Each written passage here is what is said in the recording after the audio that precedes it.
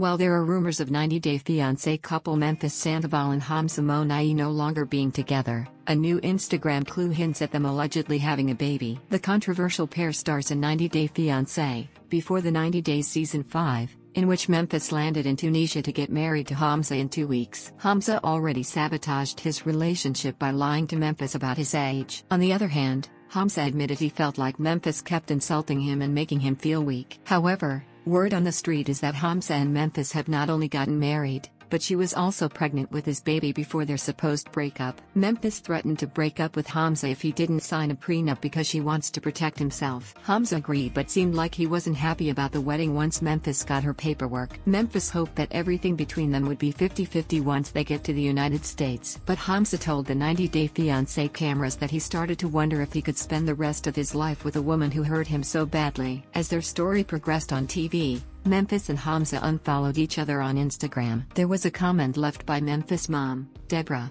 on Hamza's page calling him her handsome son-in-law. And a few days later, she accused Hamza of being abusive. Meanwhile, an alleged ex of Memphis recently took to Twitter to claim that Memphis and Hamza have had a baby. It seemed like a rumor until now, but a photo of Memphis and Deborah has started circulating online which could hold the clue to her having become a mom a third time. The screenshot was shared by 90-Day Fiancé news account at truecrime_janky on Instagram captioned, "Another proof of a baby that Hamza and his wife had, baby." The photo shows Memphis holding a little baby and posing with her mom, who's been tagged at Deborah Smith Price 90-Day Memphis, for a selfie. A part of the newborn's tiny forehead is visible in the bottom left-hand corner of Memphis' alleged Instagram story. In the comments, the blogger claimed that they have confirmed that from 2 inside sources. It appears that Memphis and Hamza will be in a new season after their current 90-Day Fiancé, before the 90 days stint. So Hamza and Memphis could be trying to be secretive as they have to hide him and protect the NDA. However,